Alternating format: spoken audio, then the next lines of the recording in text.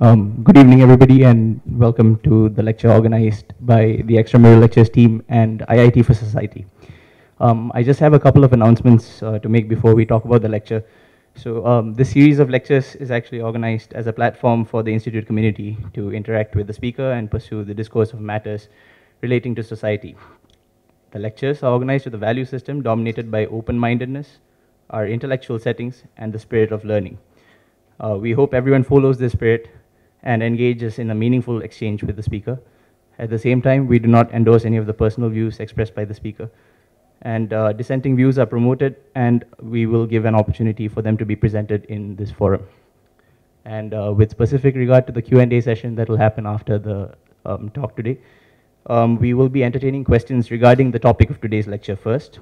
And personal questions for the speaker will be taken after these questions. We will give time for these, but we will give preference for questions related to the topic of today's talk. The first thing that I want to say today is we are doing this in conjunction with IIT For Society, which is a student body started last semester that sensitizes the students about various social and political issues while encouraging them to think critically.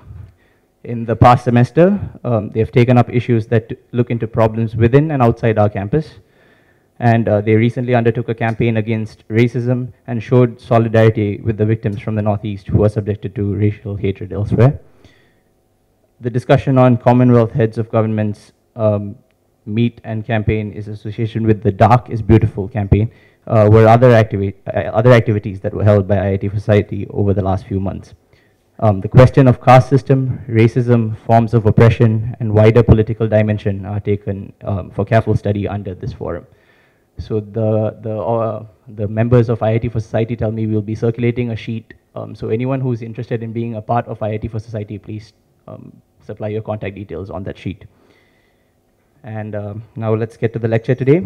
So the topic of today's lecture is related to human rights, which are central to the maintenance of communal harmony. The relations between various communities and religious groups have been tampered with. And in the past decades, we've witnessed many riots as a result of religious prejudices and political interests. The communal violence is not only a case of human rights violation, but also propagates hatred among the common public. The victims of these confrontations can only claim justice through campaigns advocating human rights. This issue will be discussed at large with references to instances from the recent past in today's lecture. Our speaker today is Ms. Teesta Setalvad, a civil rights activist and journalist. She is the secretary for Citizens for Justice and Peace, which is an organization formed for fighting for justice for the victims of communal violence. She was awarded the Padma Shri in 2007 for her contributions towards public affairs in Maharashtra. One of the vocal advocates for communal harmony, she is also the publisher of the magazine Communalism Combat. So without further ado, we'd like to invite our speaker. First, we'd like to invite faculty member from the Department of Humanities and Social Sciences to present a memento to our speaker, Mr. Milind Brahme.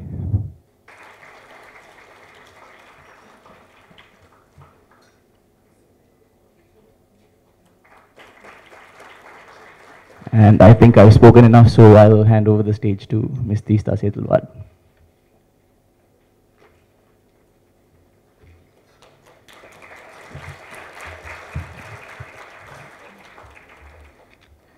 I'd just like to personally thank the students of the IIT Madras, Chennai, and the faculty for having me here. And this as happens, has to be my third or fourth visit to Chennai in the last 3 or 4 months, and I hope I get to come here more often. Expanding on the subject that was suggested to me, which is human rights and communalism, I thought I would focus a bit more and treat it as fighting communal forces that divide South Asia and India, and take you through a trajectory of the kind of work we've been trying to do and the kind of analysis and conclusions we've arrived at over the last 23, 24 years. Hate Hurts, Harmony Works has been our credo, and Sabrang, which means all colors, was started by us. When I say us, I mean Javed Anand, my husband colleague, myself, and a handful of very committed colleagues in 1993 to provide information on, analyze, and expose the machinations of communal politics in India, on the subcontinent and abroad, and to publicize the attempts of secular individuals, groups, and organizations engaged in fighting them. We stand for equal respect to all religions, but are opposed to the cynical manipulation of faith in the pursuit of power. Therefore, we are opposed to both majority and minority communalism. We believe very critically that the riot in the mind festers for long before it spills onto the streets and can often be prevented by responsible information, debate, and dialogue. We've been publishing a monthly Communalism Combat, a monthly in an attractive format since August 1993. We also have a website which I invite you to look at, Sabrang. And since 2002, we've also been engaged in the legal rights for the survivors of the 2002 carnage in Gujarat. Apart from that, we also work in the area of education, social studies, and history teaching, which is our COGE educational program. One of the unique aspects about communalism as we've come to understand it is the cynical and scary ability of the spread of this pernicious ideology to subsume all our identities and thought processes into an extremely divisive us versus them. The us and them are interchangeables depending on which side of the communal divide we view things from, and can in fact even shift and change as we have often seen happen. Our region, not just India, has had brute manifestations of communalisms of different hues, and it has been our personal pursuit and our organizational pursuit to understand and expose each one of these. No one faith has exclusive claim or right to become perverted through the misuse of religious symbols, and faith itself in the pursuit of power. We are seeing today in the overtly crude measures to convert our nation, founded on the ideals of Article 14 to 30 of the Constitution, that are wedded to equality and non-discrimination, to a Hindu majoritarian state, a prospect that has frightening and exclusivist implications. We saw it in the very creation of Pakistan, built on a movement that asserted that Muslims could not live in the same nation as others / Hindus, and saw that very assertion receive a setback when East Pakistan broke away on the issue of linguistic domination and hegemony, and Bangladesh was formed in 1971. Sri Lanka, an emerald isle till the bitter seeds of communalism were sown way back in the official language bill of 1956 that left Tamil out of the official language of the country, reaped the harvest of bitter alienation and violence that has left hundreds of thousands dead. The absence of linguistic, ethnic, and religious parity and egalitarianism within the Sri Lankan legal framework and state sowed the seeds of this bitter isolation. On my first visit to Sri Lanka in 1997, I carried with me a secular, humane vision of Buddhism, banished as it has been from the land of its birth. The fortnight-long stay in several cities in Sri Lanka, the machinations of the Buddhist Sangha on Lankan politics, Buddhist monks have a say in the functioning of the Sri Lankan cabinet, the divisive policies of ensuring that Sinhala Buddhist-speaking children and Tamil Hindu-speaking ones attend separate schools and are taught different histories, exploded the myth of Buddhism ever and always being a peaceful faith. History is the playing field for all communalist ideologies and ideologues. Historians and ordinary citizens alike from every community in Sri Lanka, India, and Pakistan today, Myanmar, with a birthing democratic experiment, faces its first real challenge on how it is presently dealing with the minority Rohingyas. No faith remains peaceful, as history has shown, or non-violent once it is linked to state power and control. State and religion are a pernicious mix, something that the founding fathers and mothers of our republic realized when they made a sound, considered, pragmatic, and wise choice to ensure that India remains a secular democratic republic, despite over 500,000 persons massacred over the divisions and hatreds caused by the vivisection in 1946-47. A little bit of history would not be amiss here to enable us to look back at this period that always will cause us pain, but needs to be visited with rationality and maturity. What were the factors that resulted in partition? Our national movement against colonial rule, over 150 years old, was inclusive, representing different sections of our peoples, and spanned a variety of regions affected by the repressive policies of the British, squeezing us of the last cent and life, ignoring the horrors of poverty and the famine, filling coffers of their governments while bleeding us dry. Recent works by Madhushri and others on the complete duplicity of the British when it came to the famine, not just the Bengal famine, but even other famines, have shown how many of these documents were systematically suppressed. The first war of independence against the British in 1857, first misrepresented as a mutiny, was inclusive of several kingdoms and a varied set of interests, different religionists who came together to throw off colonial yoke. Rebel soldiers established the vast Mughal empire as the emperor on 11/5/1857 in Delhi. V.D. Savarkar, none less than Vikram Savarkar, writing about this historical moment in his book titled National War of Independence, described the 1847 war and its culmination with the crowning of Bahadur Shah Zafar on Delhi's throne as the 5 glorious days of Indian history. The British launched a severe counter-offensive on the attempts to drive them out. A veritable siege of Delhi was launched, and by September 1857, rebellion was crushed, hundreds of thousands from the old city killed, and several prominent Muslim families placed under house arrest.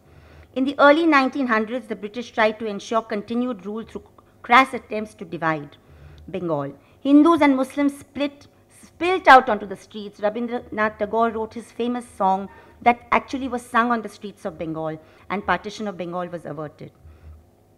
Kolkata and Dhaka both had those songs ringing in the streets. Why was the partition of Bengal abandoned?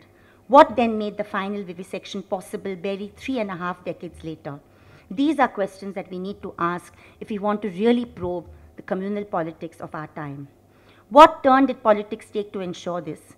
If the Muslim League demanded a Pakistan as a nation separately for Muslims, a fact that is drilled into us by our history texts, why are we not so knowledgeable on the contemporaneous demands made by the Hindu Mahasabha and the Rashtriya Swayamsevak Sangh for a Hindu Rashtra? In 1923, the very same V.D. Savarkar, who had decades earlier spoken about composite nationhood, espoused the theory of Hindutva. According to this thesis, all Hindus were tied together by bonds of common fatherland, ties of blood, common civilization, common heroes, etc. The membership of the fatherland depended on accepting the land as both the fatherland and the holy land. It is also the basis of Pitra Bhumi, fatherland, and Punya Bhumi, holy land, concept of nationhood propounded by Golwalkar in We and Our Nationhood Defined. This deliberately excluded Jews, Christians, Muslims, and even castes and working classes who are not permitted by the scourge of caste to enter temples, eat the same food, or even breathe the same air. The scourge and indignity of manual scavenging, carrying human excreta on heads, prevails even today, seriously challenging India and Indians' modernity and compassion. For the proponents of a Muslim state of Pakistan or an imagined Hindu state, the man who threatened this most was our own, very own apostle of intra-community faith and harmony, a man quirky, eccentric, who lived by his ideals and whose death was caused by the bullets of hatred, Gandhi. Mohandas Karamchand Gandhi, a wily lawyer turned politician from Porbandar, Gujarat. Struck by a film I once saw, a black and white film of the 60s, that shows Gandhi arriving back suited and booted from a successful struggle in South Africa, he listens to the wise counsel of Gokhale, who advises him not to make any decisions, not to propound any policies, not to give any slogans, but first to travel the length and breadth of this country, listen to the people before launching his struggle. Gandhi does just that, listening, writing, evolving an understanding of this vast land, its peoples, its diversities, its pluralisms, and their binding sense of belonging. For him, as he writes in Hind Swaraj, that shared life, social and economic concerns, neighborhoods, regions, different languages and cultures constitute a composite nationhood. More explicitly, he says in the early 1940s, to pernicious communal propaganda, that for him his Rajya and his Ram Rajya, he said, "This is my Ram Rajya," and I quote, "Ram Rajya is not a rule of Hindus. Ram Rajya for me is the same as Khuda ki basti, or the kingdom of God on earth." No wonder then that he died a violent death. An apostle for peace and harmony, an army who drew inspiration and ethics from the Gita, Quran, and Bible, who, if he faltered ethically at all, in my view, it was on the issue of withdrawing from the temple entry movement, simply to keep his upper caste Hindu supporters and others under a united flock, but whose assassination was attempted 5 times before the one that brought us grief and loss on 30th of January 1948. Have any of us who read our history texts ever wondered at the prevalent public discourse, ever asked ourselves, why are we so reticent, why are we so evasive or silent on the forces that killed Mahatma Gandhi? I dare to ask this question because it was, after all, the first ever act of violent terror in independent India. Is it the fact that this action was the handiwork carefully planned and plotted by Hindu majoritarian exclusivist forces that makes us edgy and so uncomfortable?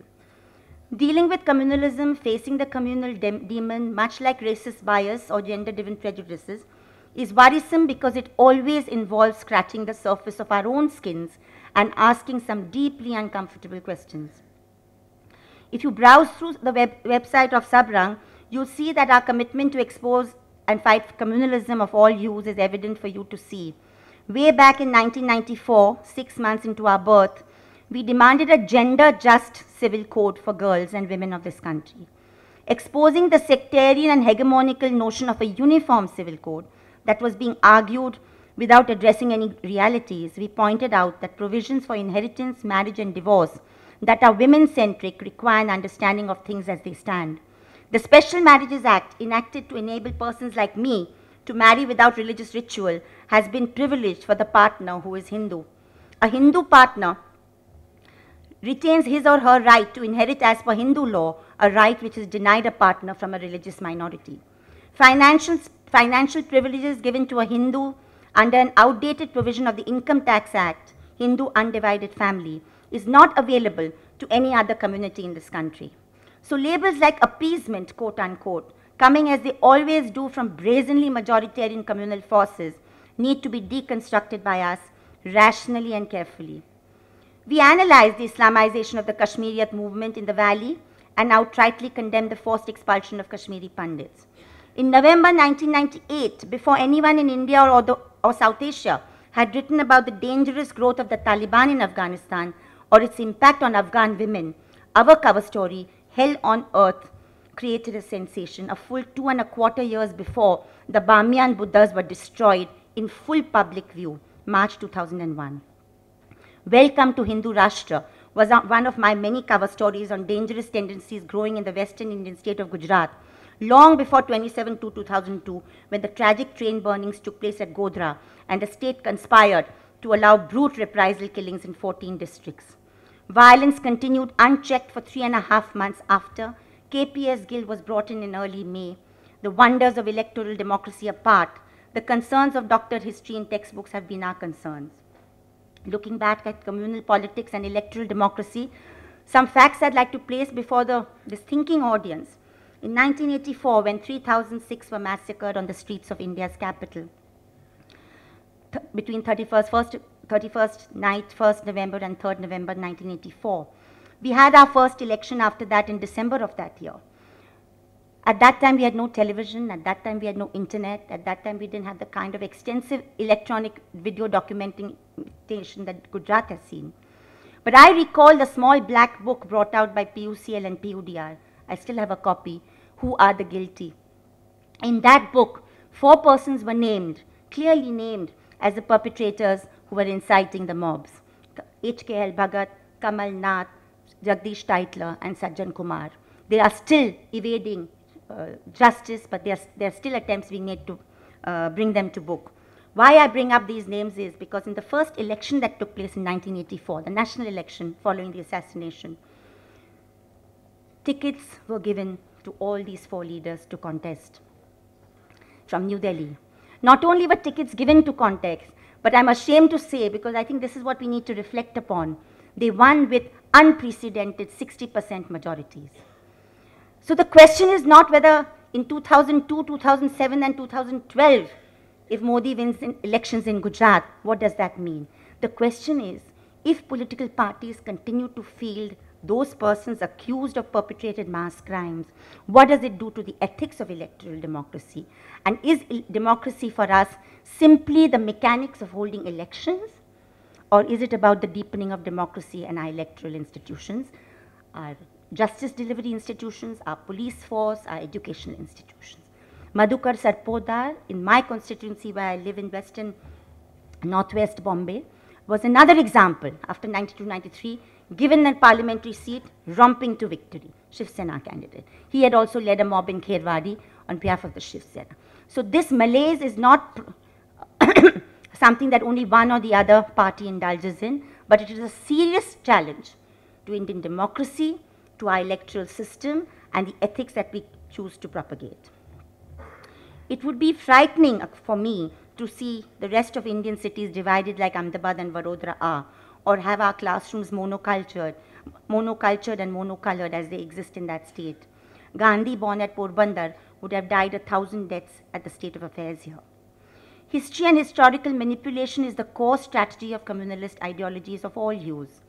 If Swami Vivekananda is sought to be appropriated today by the likes of the violent and threatening, Akbar, one of our greatest rulers, along with Ashoka from our past, who tried to practice pluralism during his rule, is ignored and scorned by the Muslim communal organizations. For us, the Jamaat-e-Islami can never be progressive unless they shed their core belief in Maududism that was the inspiration for Pakistan. These are the critical and ethical issues if we are dealing with communalism and seeking to deconstruct it. Are we at all aware that the first ever Indian, at least, and possibly world, all-girls school came up in Bhirewada, Pune, a tiny part of Pune, and that this school came with great difficulty when Savitribai Phule and Jyotiba Phule established it. Today it is the seat of a bank, and there's a huge movement afoot trying to recapture that space as a symbol of resistance. When Savitribai and Jyotiba tried to set up this school, and it started with 7 girls, all from different castes and communities, one Chamar, one Mahar, one Brahmin, one Muslim, one Christian, they faced complete ostracism from their societies. They were thrown out of their caste. They persisted, and the person to give them refuge was Usman Sheikh from Pune, and the teacher to join Savitribai Phule in that school was Fatima Sheikh from Pune. But unfortunately, it is not this story or this narrative that we see in our social studies and history texts, because it's a narrative that is complex, it's a narrative that is revealing, it's a narrative that is also reflective of the diversity and negotiation that we've had in our past, and not so very distant past. It's much easier to forget about a Khan Abdul Ghaffar Khan, a Badshah Khan, a Frontier Gandhi, who was also made to vanish from Maharashtra's textbooks when majoritarian communal forces came to power. He was a threat because he actually wept when India was partitioned, and he told the Congress that you are throwing me to the wolves. He was one of the persons, I don't know how many know about the Khudai Khidmatgar movement, that actually abandoned arms when they were completely swayed by Gandhi's Satyagraha movement. So these are aspects of our history that we tend to forget deliberately. That Shivaji had close aides in his cabinet, including his finance minister, who was a Muslim, close confidants from the Muslim community, that Aurangzeb, cruel, who was responsible for the murder of Dara Shikoh and the Jizya tax, also at the same time gave money and grants to some other temples, including the Mathura and Kashi temple. History is complex. History is written with different motives. Just as rulers in present times display different impulses, political, social, opportunistic, and economic, so does leaders of the past. To brush them with this brush or the other, particularly the communal brush, remains a very dangerous project for communalist historians. Of the recent past, we are seeing, and this is where I come to the more current issue, we are seeing a very frightening growth of a kind of proto-fascist dialogue where you have aggressive neoliberal policies in the name of development sitting with a majoritarian agenda. The question is, the agenda that is being portrayed all over the country is very different from the agenda that is being pushed in the very electorally critical state of Uttar Pradesh. I invite you to look at the complete mobilizations that are going on in Uttar Pradesh, which are not quote-unquote development at all, but are rank majoritarian communal. So these are some of the very severe challenges we face today. Nehru, the much reviled first Prime Minister of our country, said that if fascism ever came to India, it would come in the garb of majority communalism, while he recognized the dangers of both majority and minority communalism. The question we need to ask ourselves, that are we at that juncture where we need to fear the conjunction of both majoritarian communal forces and a very aggressive neoliberal agenda which benefits only one notion and kind of development, which often means jobless growth. So I'd like to end by asking these 4 questions. Does communalism have only one color? Of course not. Is communalism or fanaticism or supremacist ideologies the monopoly of either the majority or the minority? Certainly not. If public discourse in India is frighteningly dominated by a corporatized media that is brazenly promoting the Hindutva right, sections of the minority are being induced to the inroads of a Saudi Arabian-driven Wahhabism to turn to more rigid versions of Islam. Is one form of fanaticism more dangerous than the other? Both clearly feed into each other and have been historically observed to be two sides of the same coin. One thing, however, if we are honest with ourselves, needs to be clear. We among the minority need to chew over and humbly register and remember. Minority communalism breeds inwardness and can also foster a riot. The insidious spread of majoritarian communalism, be it in Islam in Pakistan, Sinhala Buddhism in Sri Lanka, or Hindutva in India, actually starts influencing the functioning of the state apparatus. We have seen institutionalized bias and prejudice at work within our state apparatus. That is when we see manifestations of institutionalized prejudice, manifestations that deny equality of citizenship and opportunity and thwart justice, the essence of our preamble and our constitution. And therefore, I think as we reflect at this very critical juncture, as many other junctures in India have been, we need to recall maybe these words of Martin Luther King, which say that history will have to record that the greatest tragedy of this period of social transition was not the strident clamor of the bad people, but the appalling silence of the good people. Thank you.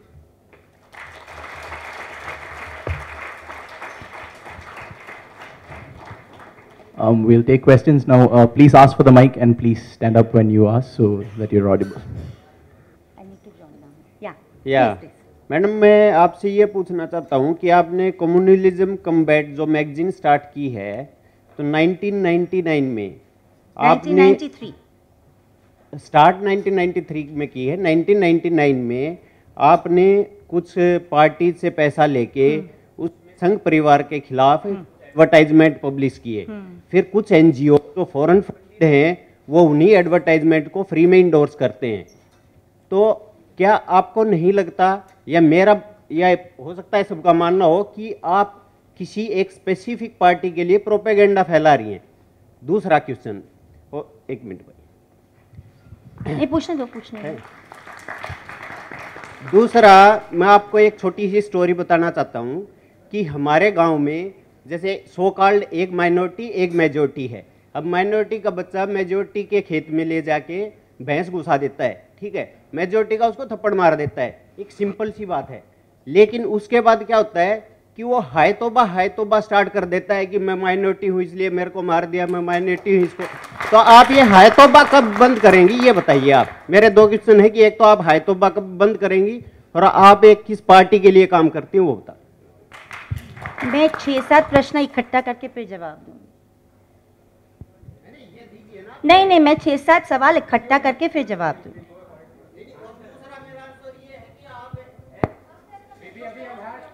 मैं जवाब जरूर दूंगी, आप भी थोड़ा सा सभ्यता मानिए। Yeah, we'll take the next question. Hello ma'am, you said something about neoliberal policies and communalism. I don't know how are you connecting it. How do neoliberal policies benefit the majority community? It is meant to benefit some corporates or industrialists. So I think you should come clear on that.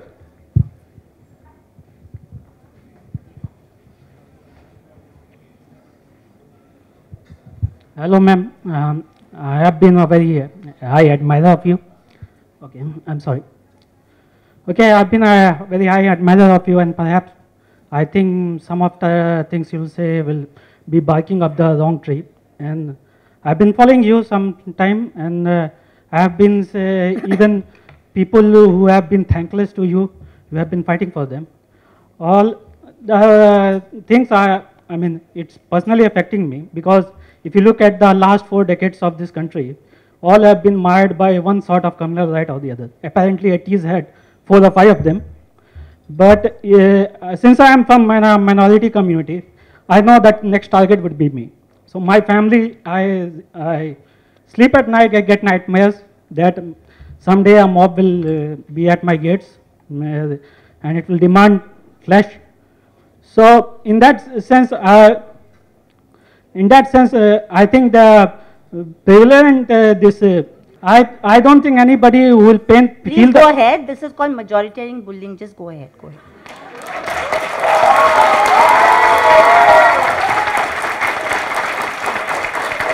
Please don't worry. Go ahead and speak for as long as you want.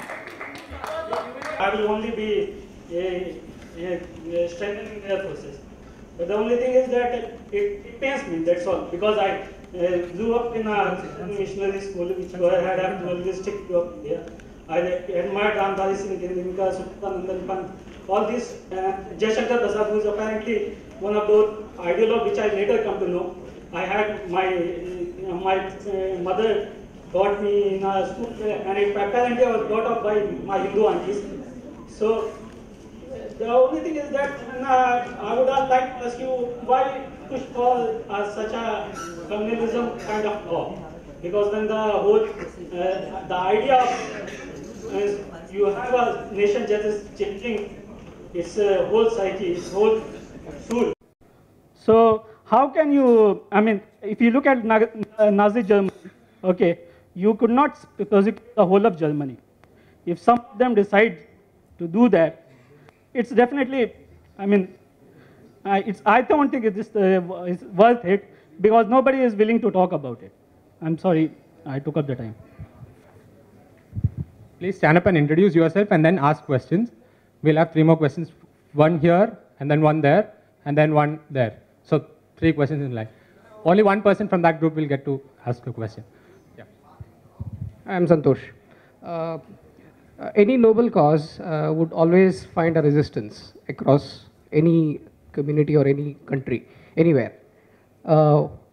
What I have found about, I mean, what I read about you or your work, the Supreme Court of this country has set up a committee which is SIT, SIT report, which has, the head of this SIT report has accused you, I'm not accusing you, accused you as such, that you have tampered with the witnesses. Hang on. You have tampered with the witnesses. 22 witnesses submitted the exactly identical. I'm sorry, no, 1 minute. Since you actually got misinformation, I'm going to interrupt you. There is no SIT report which has come out with this. Supreme. No, 1 minute, 1 minute. Sure. You don't have the freedom of the audience here. I'm sorry, you cannot manipulate information. I'm not manipulating any information. There are 1 or 2 people who are former employee of our organization who has made that allegation.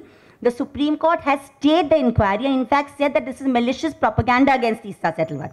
So no SIT has made this allegation. Please do not spread this false propaganda. I'm sure. No, please correct yourself first. If you want to continue, correct yourself. Otherwise, I can also interrupt. Sir. I am not going to sit and listen to an erroneous question. No, this is not. This is no, not it's erroneous. SIT has not come to this conclusion. In fact, SIT has not come to this conclusion. It is 1 or 2 individuals who filed a false there are FIR. reports in the Times of India as well as NDTV which has actually published this. You are actually spreading Mr. falsehood. Raghavan has given an interview to NDTV which full interview is available on the YouTube, which you can also visit. No, this is not correct. And then you went on to claim that this is an interview. This is not correct. This report is by government of Gujarat, which is not true. Correct. What you are saying is not correct. So I will interrupt you. 1 second, just. No, you are incorrect because you are in the business of spreading lies. Yeah, you are in the business of spreading lies. Can we move on, please? I'd like to. My name is Sonika. I'd like to make a comment on the nature of the interaction that's taking place. I'm very glad that all of us are present here to see how closed off our political space for dialogue is today.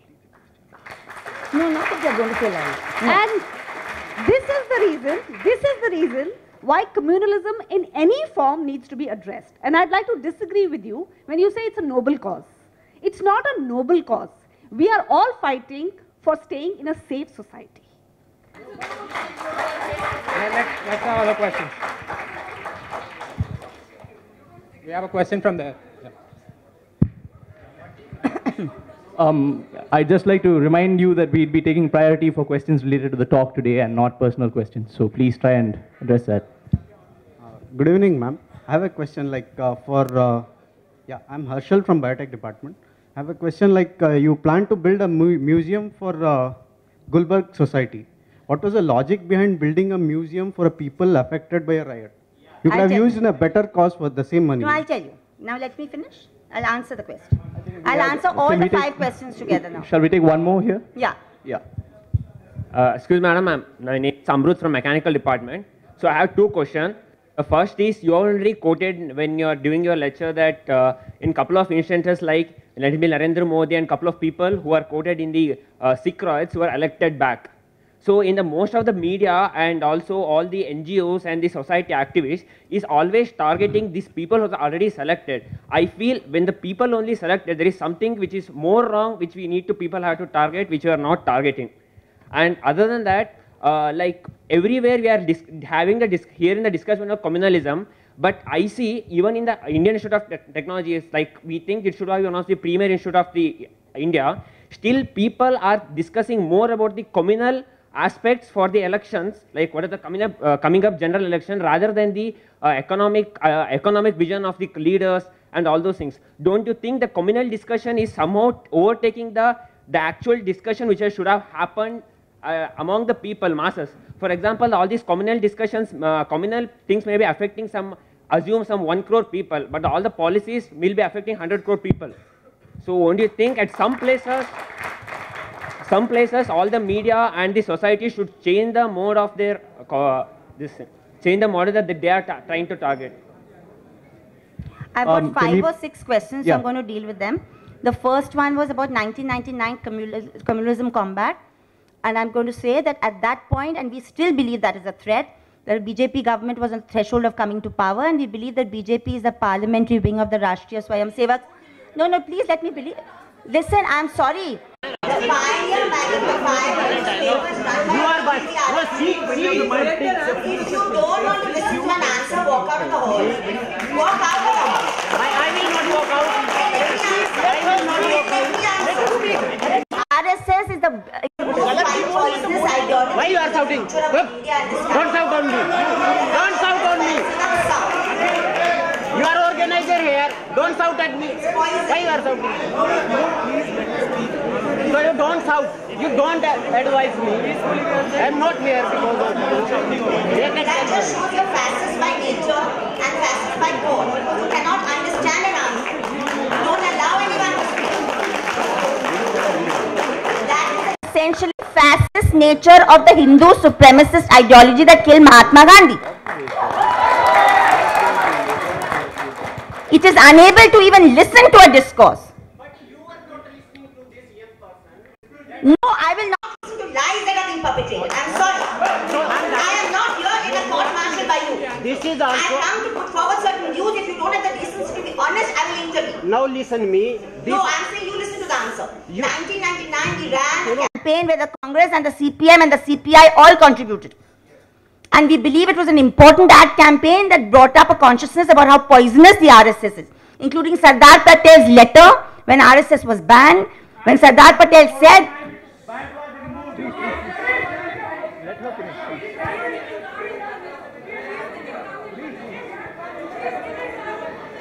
even today the organizer publishes Godse's book and advertisements of Godse's book mean Nathuram Boltoy. Why does organizer publish ads of this book if they have disclaimed Godse and the killer of Mahatma Gandhi? Organizer is the official magazine of the RSS. Even today organizer publishes advertisements of Godse's book, Me Nathuram Boltoy, in Marathi. So the connection is very clear, and we felt it important. There is freedom of expression in this country. Even today you have sponsored media. You have Pioneer, which is run by a certain party. We have every right to propagate a certain thought process. And if we believe that RSS is poisonous for this country, till this country remains a democracy and doesn't become a fascist authoritarian dictatorship, we will continue to do so.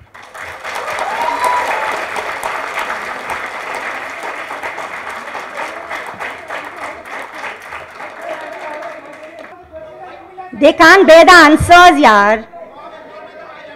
They can't stomach answers.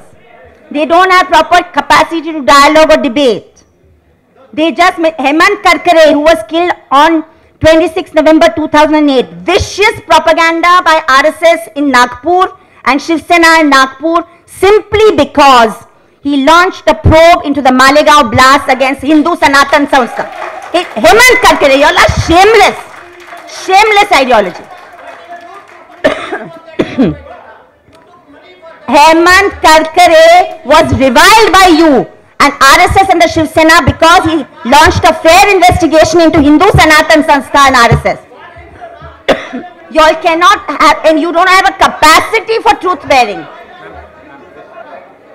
Can we please just restore the call? Can we please wait for the answers? Gujarat's model of development today, which is a model of aggressive neoliberal agenda, that's the answer on the neoliberal question, is a model of development that has promoted jobless growth. Statistics show it. If you are open-minded enough, you can see it. The position I was trying to, the comparison I was trying to make and suggest is, which has not been enough explored theoretically, is that around the same time India electorally moved to a Hindu majoritarian agenda from the mid-1980s onwards. That was also a time, 1989 onwards, where a cross-party consensus on an aggressive neoliberal agenda was accepted, where a complete abdication of common resources, national resources to corporations, with abdicating parliament and the assembly. Please understand this, that you are trying to hollow out our system of governance. None of the major decisions, whether it is FDI, whether it is handing out MOUs to major corporations, mines, etc., are debated in parliament or in our state assemblies. These decisions are taken by cabinets of both political parties, both national political parties, and even state level, whether it's Tamil Nadu or Orissa. There is not much difference in the kind of political economy that is being practiced. And my contention is that majoritarian Hindutva politics sits very conveniently with a hegemonic economic agenda. Because you want an agenda which is majoritarian, which is not messing around with the diversity and pluralism of Indian democracy. So if you create a majoritarian threatening shield to it, where minorities, Dalits, Adivasis are quietened down by this aggressive violence of the majority, then it helps the neoliberal agenda. That is the connection as I see it. And the unfortunate thing is that the third front, the left which we look towards for solutions, itself has not been able to come up with a viable solution or a viable alternative. And that's what some of us are looking for, that the left has not been able to come with an alternative. There was a dream and a plan when our case was lingering in the Supreme Court that we should have a memorial at Gulbarga, which will look at not just the 2002 violence, but will look at sectarian violence in general, including the what happened in 84, the Nelly massacre, the eviction of the Kashmiri Pandits, etc., because we believe that like racism in the West, communalism and caste violence is something that we tend to gloss over and forget because it makes us inconvenient. So a memorial that memorializes the right things, not simply blood and gore, but the resistance. In Sardarpura village, it was a Dalit Sarpanch who had his hand cut off because he saved the life of 23 Muslims. And we want to celebrate those resistances, who resisted majoritarian hegemony. In every village in Gujarat, for the horror stories, there were people who saved lives. In Narora Patia, there was a doctor from the same community that was attacking. That doctor and lawyer risked their lives to protect Muslims when they were being attacked. So this story of resistance needs to be memorialized. Skill development centers were sought to be set up for those who've been displaced and who've been shamelessly not rehabilitated yet by the Gujarat government. The idea was a memorial of that kind. By the time, 1 minute, let me finish. 1 minute, let me finish. By 2009, 10, 11, you found our organization is investing a lot of human resources and material resources into legal aid for the victims in 68 cases. And since land prices had escalated, we told the society in November 2012 that this dream looks unlikely to come through because the plan was always to somehow raise funds at market value.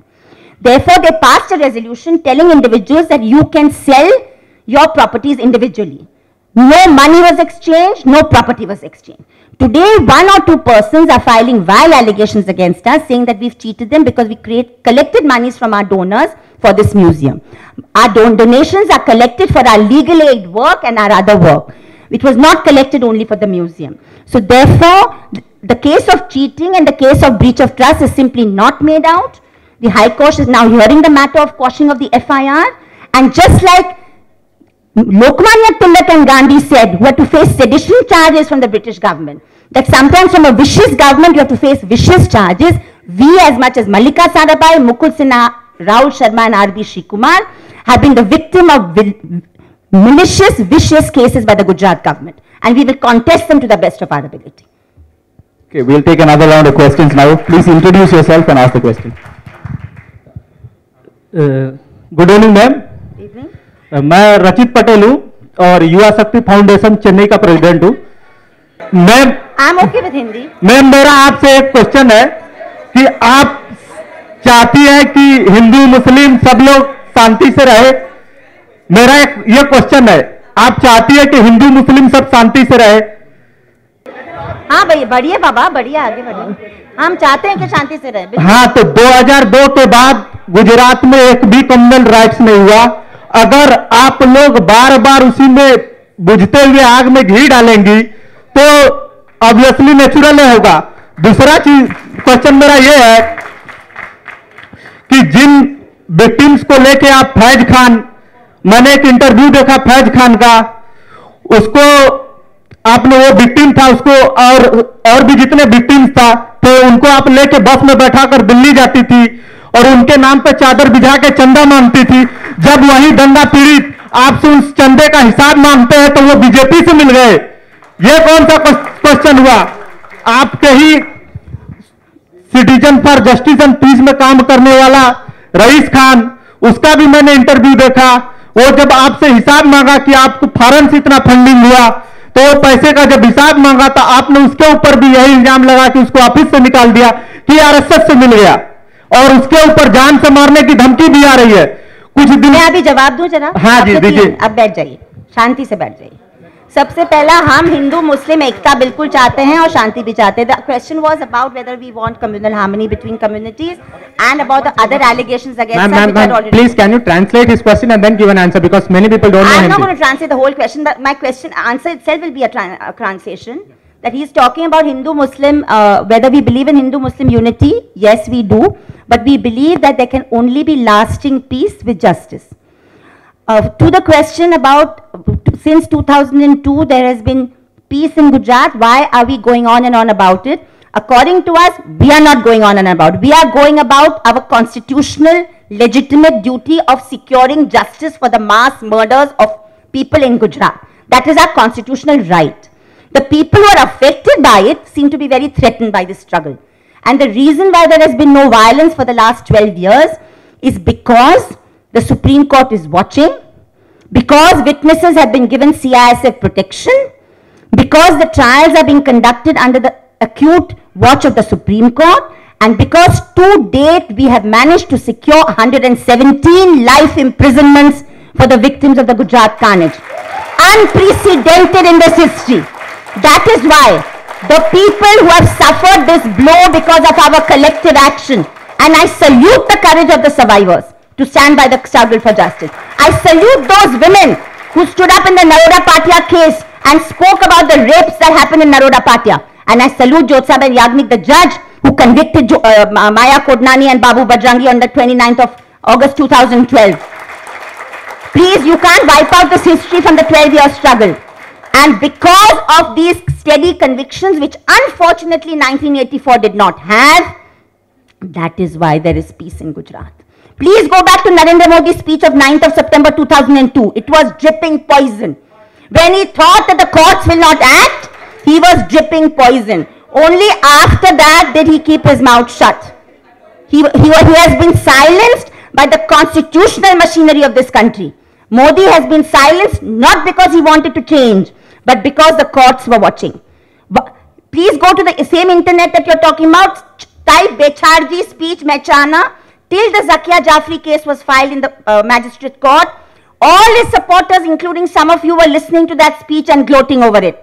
But ever since the Zakia Jafri case, the cowards that he is, he has removed that speech from the internet. Why has the Becharji speech been removed from the internet? Because he's a coward at heart. And I tell you one more thing. That we are accountable to the laws of this country. When we take donations, we are not answerable to Modi, Rais Khan or anybody else. We are answerable to the income tax, to the charity commissioner and to the authorities. And we have a fully audited trust and we are proud of our trust board. Does anybody ask a question of who's paying for the private helicopters of Modi when he goes hopping to hopping? Who pays for him? Who pays for APCO worldwide? We are dealing with a fascist dictator who's being funded by shady corporates. Okay, we'll take the next question now. His personal expenses, we don't know who's funding. Good evening, ma'am. Let's see. You don't have the guts to ask a question of Modi. Who pays his helicopter bills?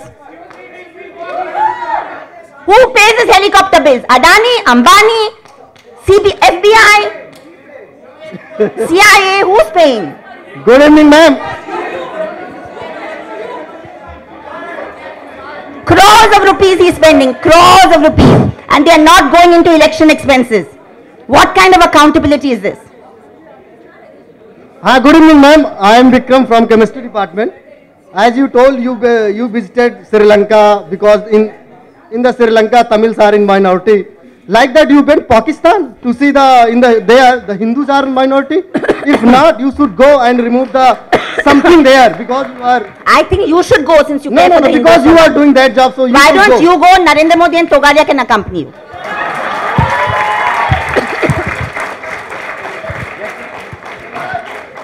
Good evening, ma'am. Good evening. I'm Vishak from Social Sciences Department, and thank you for your wonderful lecture. Thank you, sir. And I have one question regarding the structure of the education institutions. Like when I came to IIT, I was very surprised to see that three or two temples are there inside the campus, or supposedly secular space. There are 3 temples, but a party politics is banned constitutionally. So, do you think we are, it's too dangerous at trying to have 3 temples but banning the politics inside the campus? So, do you think the state is perpetuating soft communalism through structuring the higher education institutions in a particular way, and the intolerance we see in this auditorium is nothing but the effect of all this soft communist attitude by the state? The majoritarian trend in our institutional processes, the proto-fascist forces don't suddenly come to power. Proto-fascist forces first try to hollow out the institutions of state, and they hollow out institutions of democracy, and that is what has been happening in our country with the complete infiltration of our educational institutions, police, judiciary and other wings by these forces. And you're absolutely right. It's not just temples. You probably have the Shakha also happening. It's happening in the Bombay IIT. The Shakha holds its meetings regularly, the RSS Shakha. So the issue is that this goes against the very grain of constitutional democracy. And I think this is the issue that we need to raise to reclaim, rebuild and resuscitate our democratic institutions, to deepen the democracy within our institutions. Is there any Sardar here? You ask him. Your conduct is terrifying. Your threatening posture is terrifying.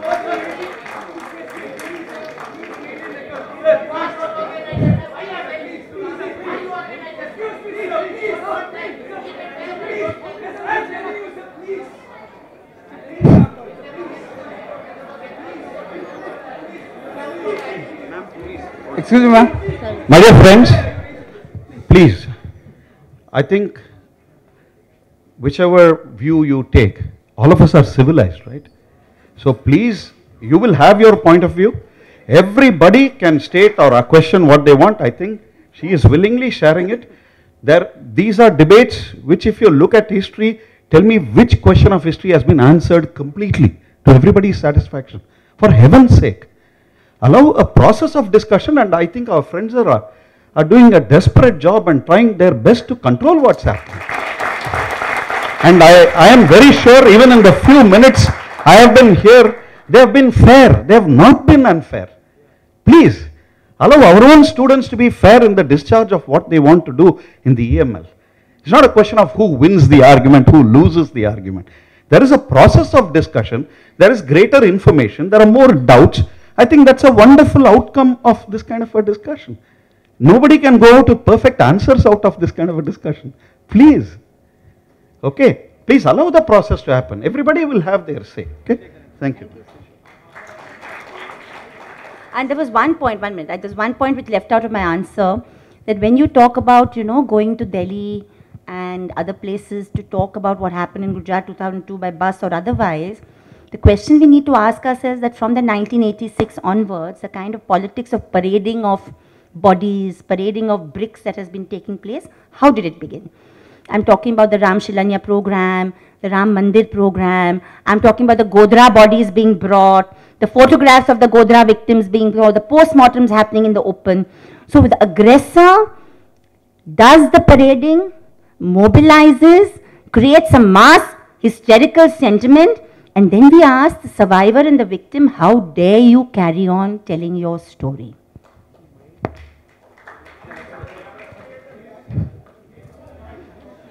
Hello, madam.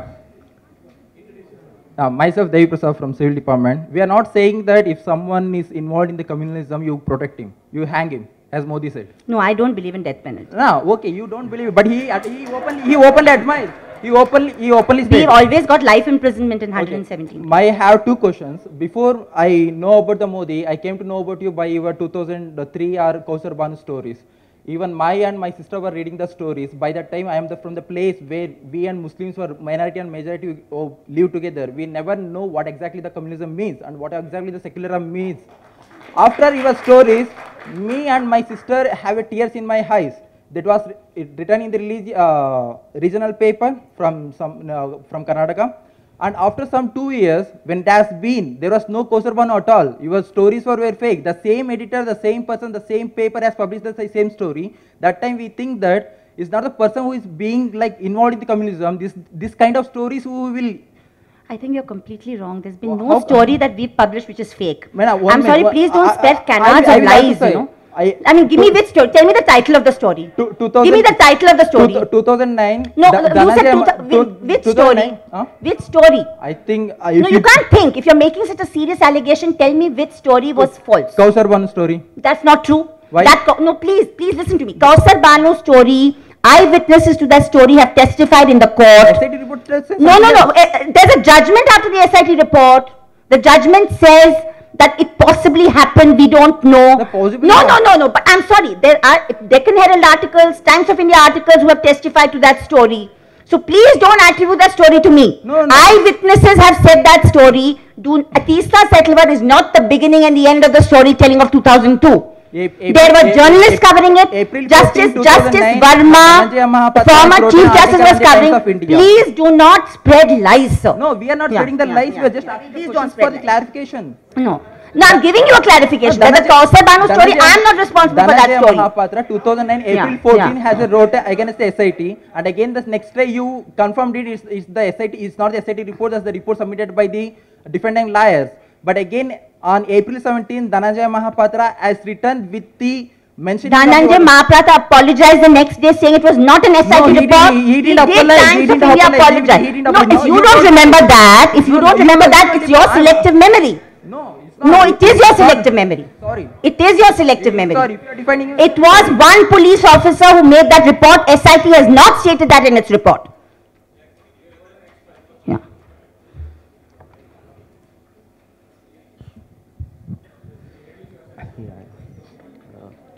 Hello, ma'am.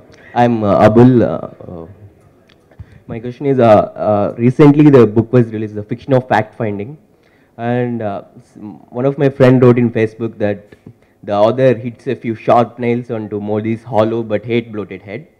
And I can't help but comment that no matter how vehemently, how many people, how many times hit the sharpest nails on that Modi's head, we still have people, quite notably students, from the very institutes which are fallaciously branded as the pride of India.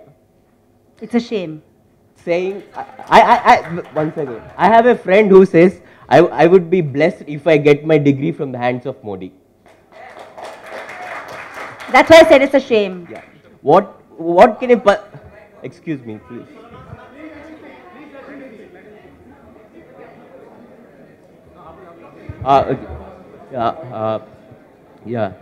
What can a person do in such depressing state of affairs? Keep fighting. Except wonder that... Keep fighting, keep resisting. That's the only thing that prevents us getting depressed. And not giving to this bullying. And except, I wonder, why is it so easy for fascists like Modi and Bal Thackeray to garner such obnoxious public support? And why is it so comfortable for us as a society, you know, to be oblivious to the suffering of the oppressed and to just I personally believe, and I'm going to say something very provocative, that those who actually idolize Modi in the way you're saying it actually approve of what he did in 2002.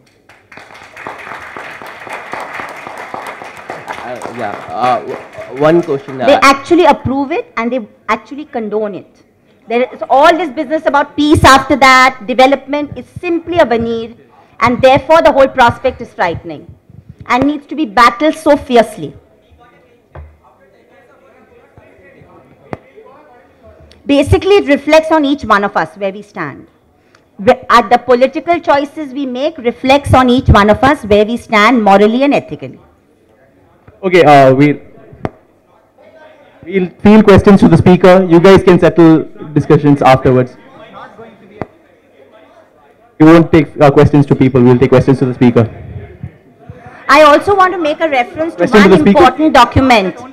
One important document that is forgotten about Gujarat, which needs to be revisited. 1 minute, I just want to bring in something because of your question here.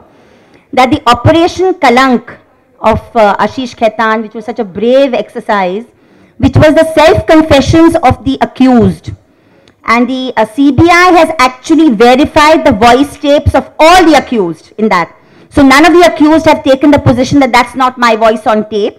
They've questioned the motive of Ashish in doing it, but they've not questioned that it's their voice. What they say on that tape is simply frightening. It's not just about the fact that Modi is said to have come and garlanded the rapists at Narora Patia that evening. It's not simply the kind of prosecutors he appointed. It's not simply the fact that he's supposed to have told people at Godhra that I will give you 72 hours to do what you did. But the body of evidence that we have collected through these 12 years of investigation, which is available in the public domain, if after all of that, whatever the legal process does, if as individuals we are not able to take a stand, I believe that it reflects on each of our own integrity.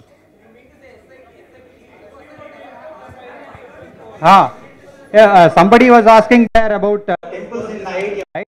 So maybe you can go and ask the Temple Samajam when the temples were established, whether before IIT or after IIT was founded, or you just have to get educated simply before commenting, okay? Yeah, just simply you cannot comment on the number of temples and when without knowing when they were established. IIT was not before.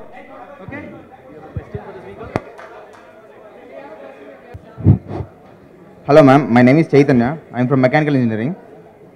What we are doing right here is we are virtually creating a divide between us, fighting between us. And if we had not had this discussion, I'm not telling you we don't have to fight, but you're just going on pronouncing somebody as a dictator, and I expect you, okay, you can give your views, but it's just too far, don't you think? Don't you think it's just too far? And if somebody says that we love Modi or we are going to vote for Modi, it's because we believe that we can get some change. And if it doesn't happen, even if it turns out like Hitler in Nazi Germany or whatever, we are going to fight him with the help of a constitution which we have, the same way you're doing against the Godhra incidents. It's too much, ma'am. We can't just go ahead, predict the future, saying that a dictator. People can change. This is a country. We can change ourselves. And if he comes out, Modi, if he comes out with the same statement, the fact that he removed the video shows that he maybe does not endorse this right now, or fears that because of the statement he won't win in the election. No, he will go to jail. Okay, 7 years. 7 years. 7 years. Yes, ma'am, and that might be the case because right now, okay, ma'am. The thing is, people can change, and no,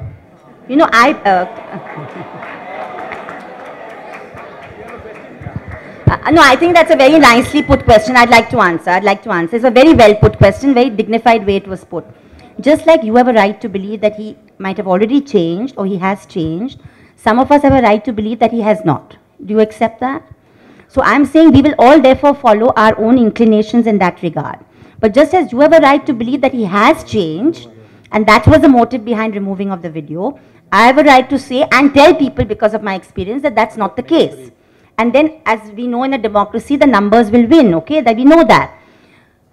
To your answer, but that it's because we believe that people will change, we believe in a reformative form of justice and not retributive. The That we don't believe that if a Godra happens, there has to be 5 times more killings of the other community. Some killings may have happened because that's the nature of communal violence, but you wouldn't have had this scale. You would not have had the scale of 2,000 people being killed, and that is what is so repulsive about that politics. And no, so I'm the only ending up by saying that just as you have a right to believe that he has not changed, some of us believe that at heart he remains very authoritarian. My name is Santosh. I think we should really appreciate the work you have done protecting the human rights. We should focus the word human here, specifically.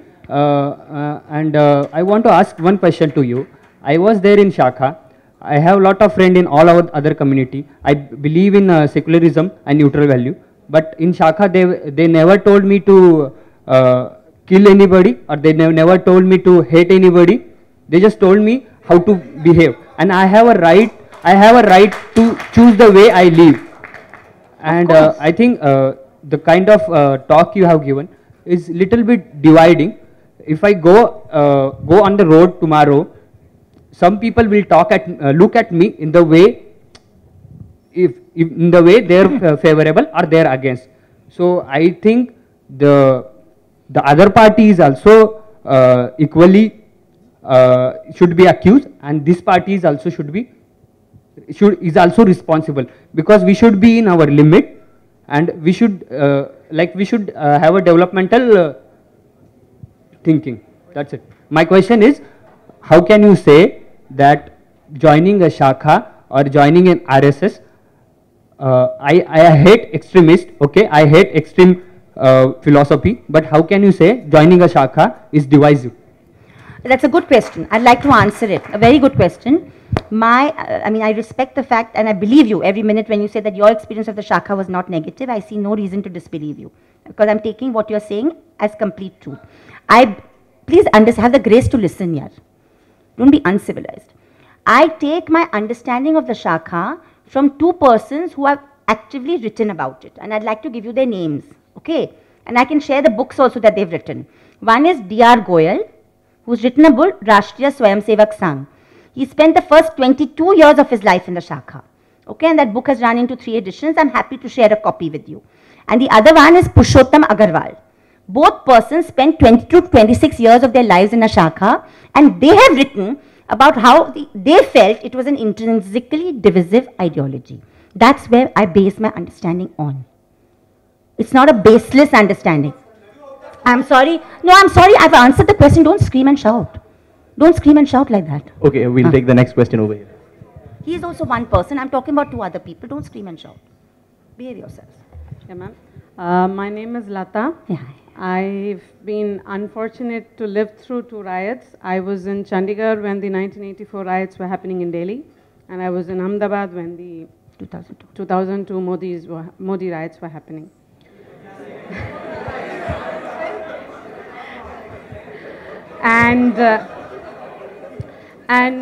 During, I think apart from the riots and the people who are involved in it, I think media has played the most important role. During the 1984 riots, like you mentioned, people were accused because people did see who was in the forefront. Yeah. And I remember reading about it much later, because the papers in Punjab and Chandigarh were censored. Yes, yes, completely. Completely censored. So that way the rest of Punjab and Chandigarh was much peaceful and quiet. Whereas during the Gujarat riots, it was the media which showed all the pictures, and it has been helpful in a way, reaching out to all the people, telling what's happening in Gujarat and telling them that there's one community which has been targeted. But if the same media had been there in 1984, it would have been different. But now they are asking for justice. Yeah. So my question to you is, there have been many riots which happened in many other states before that, and Congress has been in power. So is your organization involved in also helping the others seeking justice? See, I'll give you the answer. It's a very good question. We are also very active in 92-93 when the post-Babri Masjid violence took place in Bombay, where sections of both the community were affected, and we had lots to do with the publication of the Sri Krishna Commission report also. And since then, whether it is a question of the Muzaffarnagar violence, where again you had a different kind of scenario in September 2013. We have filed a petition in the Supreme Court, and also in the police firing related to Dhule, where the Congress party has been in power. So 1984, we are not directly involved, so we've been trying to give whatever assistance to H.S. Fulka in terms of publishing his articles and all in Communalism Combat. And in terms of, like I said, theoretically, if you look at the pages of Sabrang and Combat, we've looked at all the communal violence, even Marad. Nobody mentions Marad, but Marad was a very important incident in Kerala, where you had violence taking place, and the report that came out. Malegaon in 2001, where you had a very brute violence, and we relentlessly did a lot of work there. So it's not a question of targeting one party or one community. It's a question of an understanding that this kind of divisive hatred in politics is a serious threat to the Republican basis of our democracy, the equity and non-discrimination which is vital to our democratic setup. And the infiltration in our institutions of governance by persons of different ideologies who kind of affect egalitarian politics is what is very worrying. Because then you have policemen, teachers, textbooks not functioning in the way they should be functioning. And unfortunately, many of us are quiet about this. We have a question here. I'm Dinesh from physics. Are you feel any threat throughout your protest against these communal violence, people fighting for the communal violence, against the communal violence? I mean, I've had about 5 physical attacks on me when I've been in Gujarat. The last one being in 2013, the first one was in 2002. So there is an element of physical threat, and there's also constant verbal abuse, some of which we even witness in this room, which takes place all the time. And when there's a woman in question, it gets very, very distasteful often. Why? Why not? You don't understand the English language. Please relax. Hello, ma'am. Myself, Kuber Nag from HS department. So I am talking about the thing that majority and the Hinduism. So the Dalit community, they are belong to the Hinduism, mean Hindu community. So how many of you remember about the Lakhmanpur Bathi massacre? It's not important. Okay. How many of you remember the Lakhmanpur Bathi massacre, which is committed by the Ranveer Sena in Bihar, which is constituted by the Bhumihar Brahmin? So it's not the matter of communalism, it's also within the, so it's within ourselves. I mean, in every community, it's not about the communalism that it's Muslim or Hindu. Even in the Hinduism, there's the things that happening which is really dreadful. So how we are going to mean that RSS or Ranveer Sena, you should ban those kind of things which are repeatedly committing the mistake, repeatedly committing, and people are suffering a lot. And the recently that October 2013 Bihar High Court verdicts, they are in the Lakhmanpur Bathi massacre, no one get punished. They are all free by the High Court. So what's going on here? That what's about majority and this Hinduism? It's a very important question, because in 2 major incidents of caste violence where the Ranveer Sena was involved, one case where 55 persons were killed and another case where 35 persons were killed, Sessions Court convicts them and High Court has acquitted them in the last 6 months in Bihar. And the Ranveer Sena is involved, which is a organization of upper caste Brahmins, and it's a very shocking scenario. And in fact, one aspect I did not touch upon, that you can't really understand communalism without understanding caste. That it's only when you understand the years of caste-driven violence in this country that you can understand what communal violence is today. Yeah. Okay, she has to catch a flight by 8:45, so she has to leave by at least by 7. So we are winding up in 15 minutes. We'll have one question here, one question there, then here, then here. Like so, there will be a total of 4 questions. And anyone else interested in asking any more questions? Okay, so last question will be there. 5 questions. You have already asked. We are giving mics. All there, fine. So there will be 5 questions in total. Yeah, ma'am, I'm Akhil Bharadhan from Department of Humanities and Social Science. Okay, I'm asking about a bit different question. You talked about Special Marriage Act and the Hindu bias in it. I'm personally a person who actually believe that Special Marriage Act is a phenomenal legislation in this country. Could you please elaborate on the issues which is present in current Special Marriage Act and the solution that you think can be brought down by amending this act? Or do you need a different act altogether? Hello, I'm Preetham from HS department. I have a question. Before that, I have an observation. I think we are all here to listen a lecture on human rights with reference to combating communalism, but it happened like in the end it all become a kind of a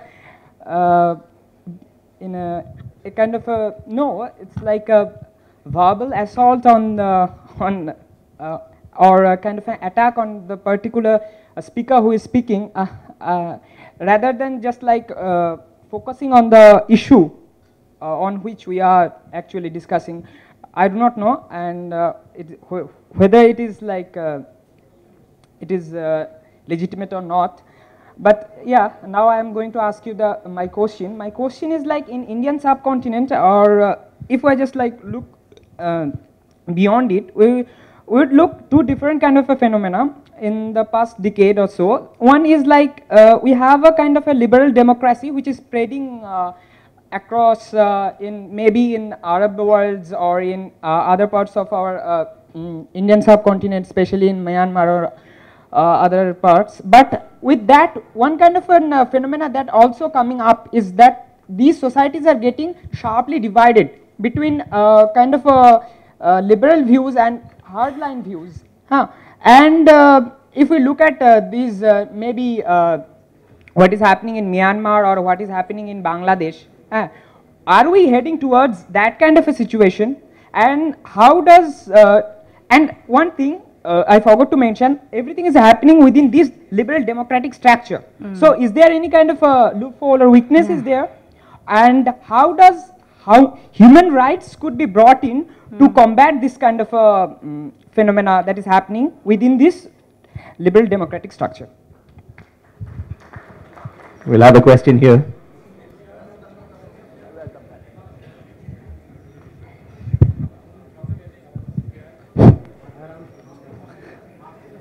madam बहुत धन्यवाद माहौल को गर्म करने के लिए. Sorry, हाँ धन्यवाद तो बोल दें. आई एम अखिल फ्रॉम भारतीय प्रौद्योगिकी संस्थान मद्रास. मैडम सबसे पहला क्वेश्चन ये है कि सांप्रदायिकता है क्या?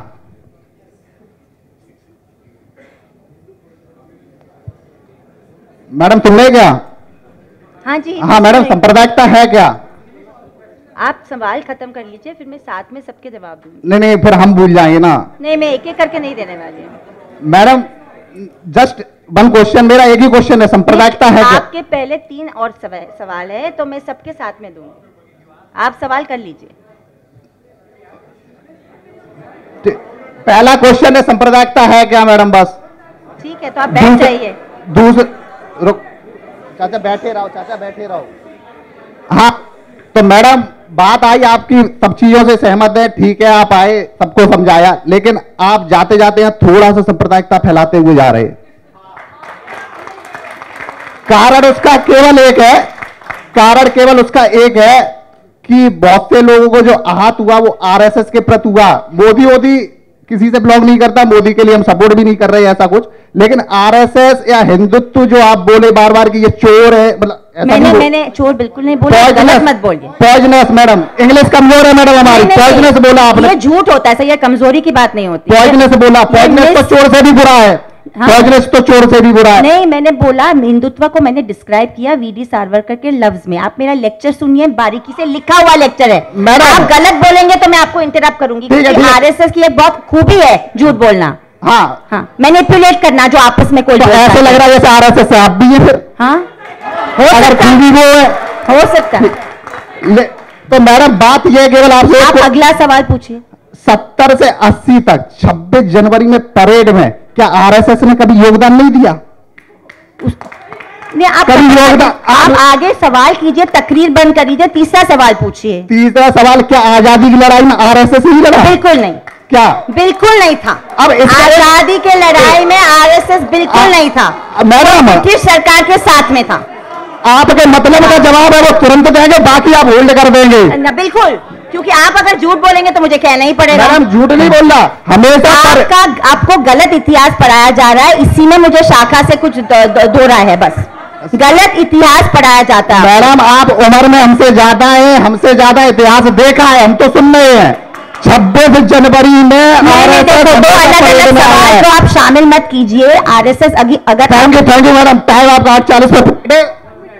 आरएसएस ने तिरंगे झंडे को कभी इज्जत नहीं दी और आरएसएस ने, आप सुनिए मेरी बात, आरएसएस ने कभी ब्रिटिश के खिलाफ आवाज नहीं उठाया।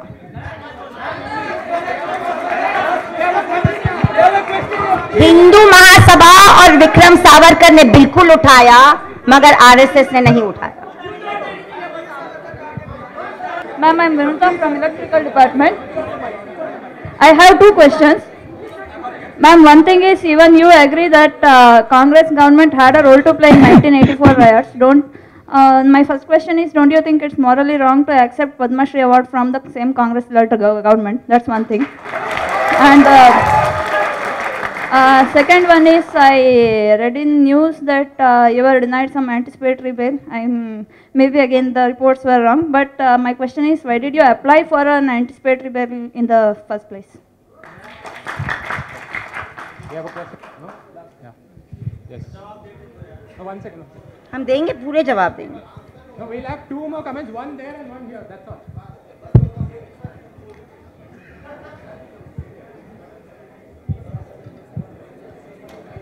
Yes, madam, good evening. This is Anil Kumar Tripathi from Chemical Engineering Department. Like in your every talk, you talked about majority and minority. I think it will be, it won't be good if you talk about majority and minority. In simple word, you can say human being. So if you are using the word majority or minority, it may go for Hindu or it may go for Muslim. But as you are leader, you are running an NGO for human well-being and all. So I think it will be good if you use human being rather than majority and minority. This is my question. This is kind of it's a not question. I think you can use further if you want.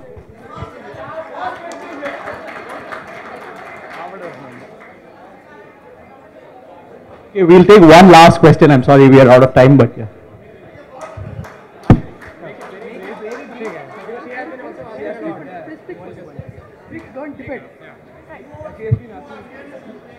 Okay, I'd like to say something about what's been raised repeatedly here, also raised by the last person who asked, that talking about communalism is spreading communalism, right? I totally disagree. And I'd like to relate this. I'd like to relate this to a question which I'd like to ask the speaker, which is, we have to pay attention to how historical memory functions. If the idea is कि कुछ हो गया तो भूल जाओ and move on, तो आज तक हम अंग्रेजों को क्यों रो रहे हैं? क्यों हम स्वतंत्रता दिवस मनाते हैं? Why do we celebrate Independence Day? जो हमें गुलाम करके गए थे वो तो मर खप गए कब के, right? So my question is, in the spirit of moving on, I'd like the speaker to share with us what her view of the clean sheet that's been given to Modi is.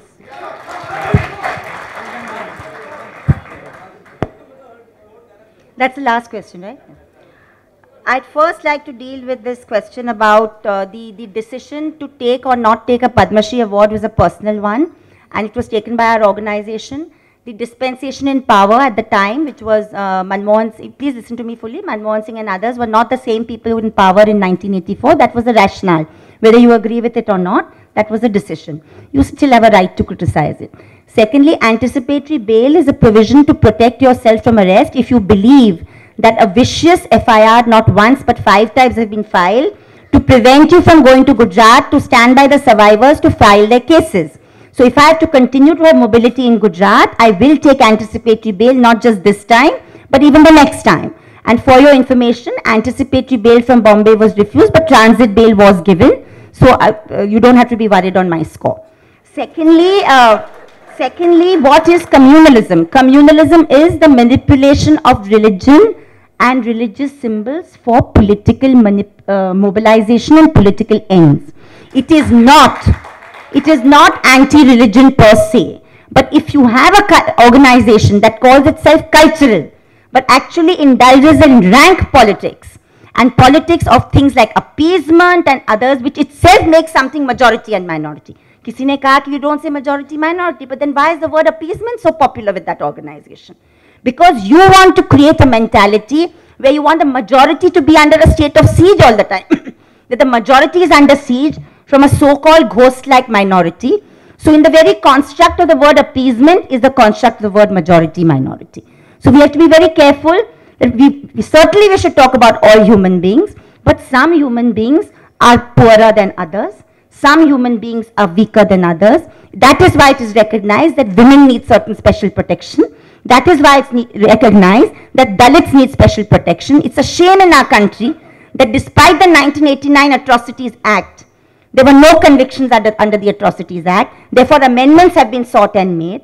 And therefore, there are certain aspects of our society that we need to confront, which is the structure of the society, the divisions, the lack of parity. And I'd like to just quote Baba Saheb Ambedkar when he said that mere political independence is not enough unless we have social and economic independence. And the leadership of this country in that sense has represented a hegemony of the upper caste and the upper classes. And that is why you see the upheaval that is going on. And therefore, we need to respect different sections for what they are. There was a question, very good question, I thought, which on the whole challenge, two kind of majoritarian supremacist forces are posing to liberal democracies everywhere. And I think this is a question that I don't have an answer to. We are struggling to find an answer to that. It was a very intelligent question, that whether what's happening in Bangladesh or what we are seeing happening in India, this is really within the political structure of a democracy. We are seeing the incursion of majoritarianism, of a threat to the concept of equality and non-discrimination that we believe is inherent to that democracy.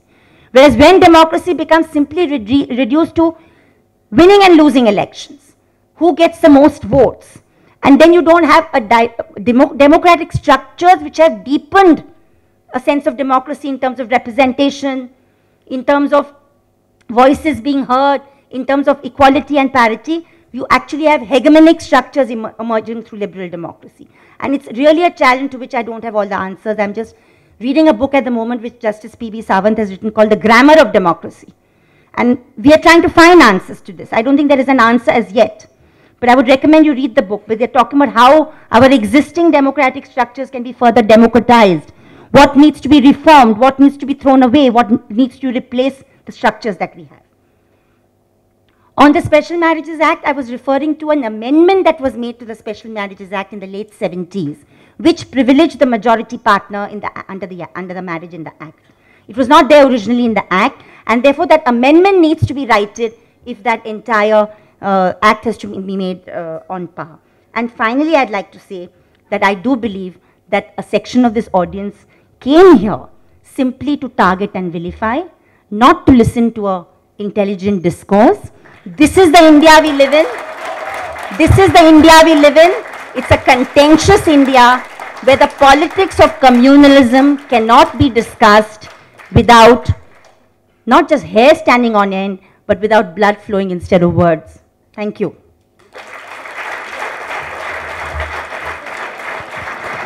Thank you, ma'am. Please hang around for a couple of minutes. We'd just like to invite our Dean to present a memento to our speaker. Professor LSG, please.